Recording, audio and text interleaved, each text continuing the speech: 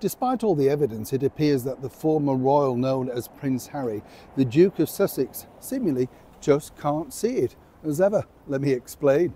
Hi, good to see you. You all right today? Thank you so much as ever for your time. And by the way, I'm so glad you enjoyed so many of the recent videos. And it's fascinating. I love the one where I said I just couldn't stand it anymore. You know, all the noises and stuff like that. I'm glad so many people agree with me. There used to be more tranquil times, didn't there?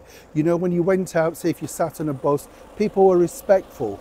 Now you have full conversations with people, or people watching full movies at full blast. And if you say anything, of course, particularly here in the United Kingdom, well, frighteningly, you could be knifed. It is that bad, trust me. People are absolutely scared because it's lawlessness. Terrible situation, but as ever, thank you so much for getting involved. I truly appreciate it. Now back as ever to your royal story of the day. Prince Harry, whatever you may think, hitting 40, you would have thought he might have had a few more brain cells by now, but clearly not. Everybody knows that Harry really struggled in the, shall we say, educational stakes.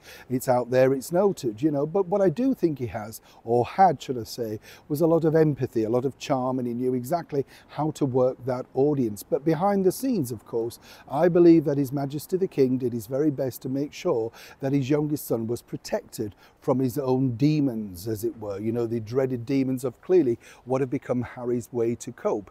He's openly said about taking drugs and all of that sort of stuff, and as we know, King Charles himself tried his very best to recorrect his son, but seemingly failed. And then the fateful day, of course, really escalated when he met the cable TV actress Meghan Markle. Manipulative, some say, very shrewd, very calculating, but above all else, controlling, a bully, a duchess in stilettos that leaves grown men apparently terrified.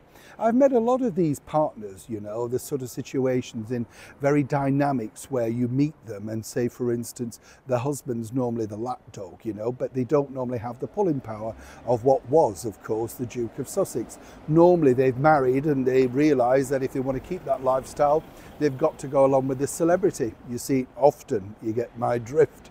And the bottom line is, you know, they can be as rude and as nasty as they want, but as long as they're getting paid, they'll stick around. It's an odd thing to realise, though, that Prince Harry wouldn't really need to do this. He's the one with the clout, he's the one with the money. And the bottom line is, he basically must know what's going on inside the lifestyle of the Montecito land. You know, the Archwell Productions with the revolving door of staff.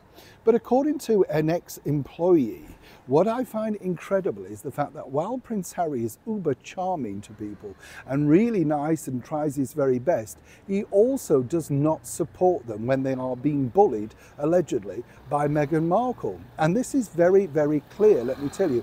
It's clearly obvious what's going on there because you can see that Meghan herself is very controlling, very demanding. I would suggest the reason why it's become like this is simply this. She can't believe her luck, she's suddenly got power, and there is no way that you're going to let go of that. Staff have told of they're very sort of dismayed of dealing with her, terrified to go and suggest any ideas. Former royal staff that I've spoken to have been left absolutely frazzled to the bone because she's so demanding. So where does this leave Prince Harry?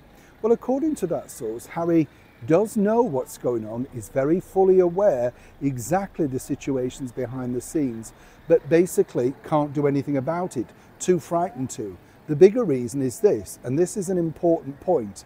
He said that they know, you know, we're talking Prince Harry here, that now he's burnt the bridges. She's made sure he's burnt the bridges. So he's stuck with her. He can't leave because where else would he go and who's going to forgive him?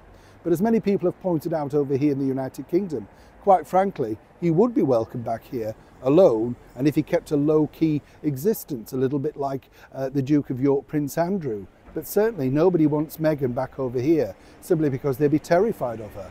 And whether you agree or disagree, everybody can't be wrong. Everybody knows that Meghan Markle spells trouble. So why can't Harry agree and see it? Neil Sean in the very heart of London.